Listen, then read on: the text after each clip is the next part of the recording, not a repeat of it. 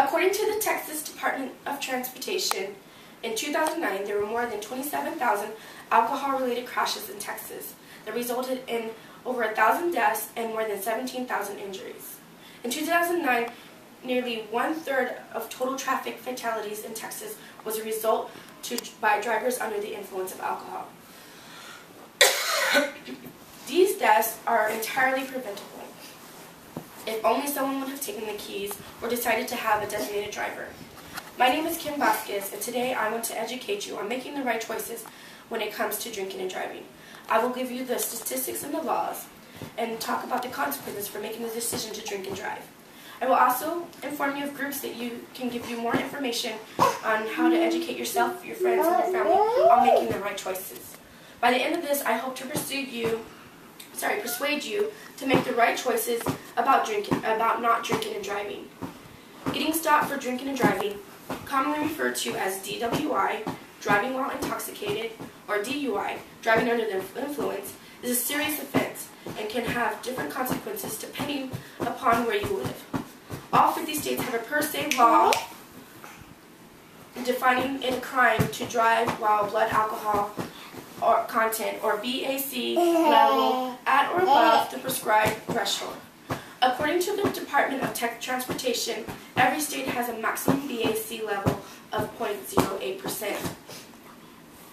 Mothers Against Drunk Drivers, also known as MAD, report that every year over 16,000 Americans are killed by drunk drivers. That is an equivalent of one person dying every 31 minutes by a drunk driver. Josh, please stop talking to her and ignore her. Thank you. Drinking alcohol affects your judgment, relaxes your depth of perception, and other cognitive skills needed to drive. Drinking drivers are more likely to get in a serious auto accident more than sober drivers. By the time you reach the legal limit of 0.08, your muscle control is poor, your judgment is impaired, and your ability to detect danger is significantly reduced. Some of you may want to know, how do you know when you've had too much to drink? DrivingUniversity.com states tolerance for alcohol is different, and the BAC can be affected by many factors like weight, gender, and how much you've had to eat. The general rule is to consume no more than 1 drink per hour, with 1 drink being 12 ounces of beer, 5 ounces of wine, or 1 single shot of liquor. However, this is not foolproof and due to the factors mentioned, so the best defense against DWI is to not drink and drive at all. There are many laws. Like I stated before, the legal limit around the United States is 0.08.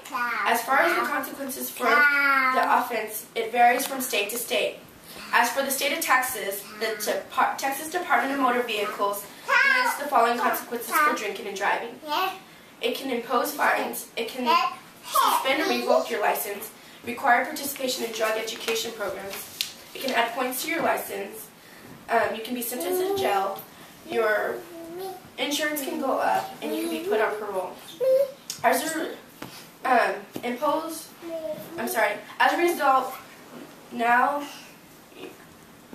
result, you now have a criminal record. This can prevent opportunities from employment depending on the job, and depending on the job you have, you could lose it. This not only affects you as an individual, but it has an effect on your family. They will suffer too. Court costs and fees become overwhelming. And the most horrifying thought of them all, not the cost of lawyers, not the loss of jobs. What if you actually killed someone? Could you live with that for the rest of your life? Let me paint this image for you. 2 years ago, on June, my friend's father was driving on Highway 529 on an early evening on his way to celebrate his daughter's birthday.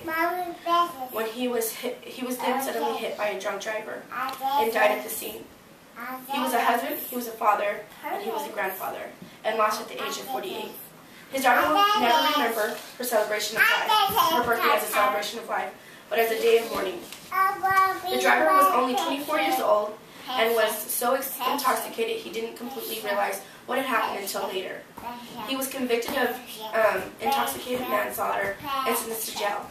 He has a 2-year-old daughter whose life he will miss out on because he had terrible judgment. Another grim story is the story of Jacqueline Cisneros. She survived the car crash, but her life will never be the same. On September 19, 1999, high school senior Reggie Stephan drove home drunk and slammed into a car with 5 people. 2 were killed instantly. Jacqueline, a 20-year-old student at the time, was trapped inside the car when it caught fire. She was badly burned and has no ears, no hair, no nose. Because her fingers were amputated, she has limited use to her hands. I'm now going to show you a video of this young woman, but let me warn you, this is very disturbing.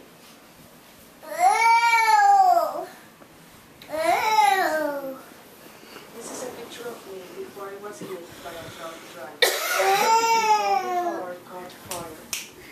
Before 2 of my friends died. Before I needed more than 40 operations. This is me when my life was just like anyone else in college. This is me after being hit by a drunk driver. Okay. You can learn more about this story at facesofdrunkdriving.com. There are many groups out there that can be a part of to keep drunk drivers off the street. There is Mothers Against Drugs, or MADD, MAD. Project Crash, Shattered Dreams, and Every 15 Minutes are just 3 of the many programs being used in high schools around the country. The students, parents, and faculty created a reenactment of the deadly traffic accidents caused by drunk drivers. The goal is to aim at driving home the importance of not drinking and driving. Some tips you can do to help is, first of all, let people know where you come from when it comes to drinking and driving. Volunteer to be a designated driver when going out. This means that you should not drink at all. Take the keys if you feel like someone has had too much.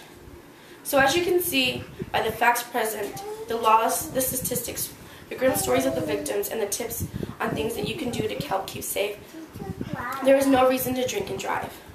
Finally, I hope the information was an eye-opener for you. The deaths due to drunk driving is preventable, and that I hope that you use the knowledge to help people make the right choices. Thank you.